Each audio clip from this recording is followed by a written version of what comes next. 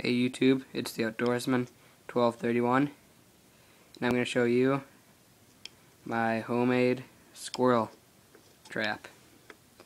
All it is a rat trap.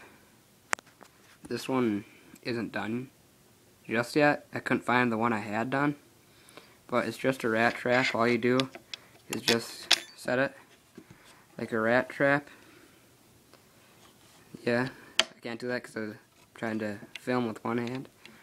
But this right here, little like thing that sets off the trap.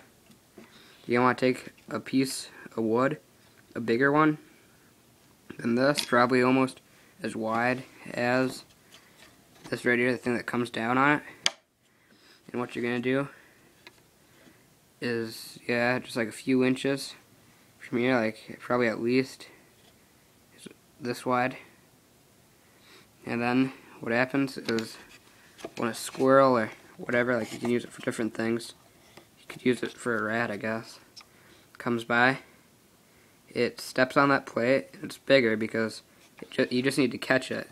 Like it will kill it. Like I haven't caught one where I've had to shoot it yet. Like it's killed it.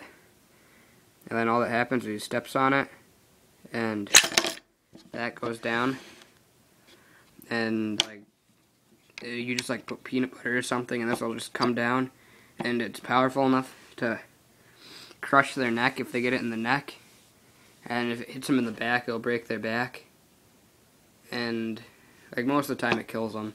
If you want to bring a gun, you can, but I'm pretty confident with it. When I set them up, I have a little box that I put it in, and I just put my hand in there and grab it because they're not going to be alive. Don't forget to like and subscribe, and hopefully I'll be able to get a piece of wood to put on here in a little bit.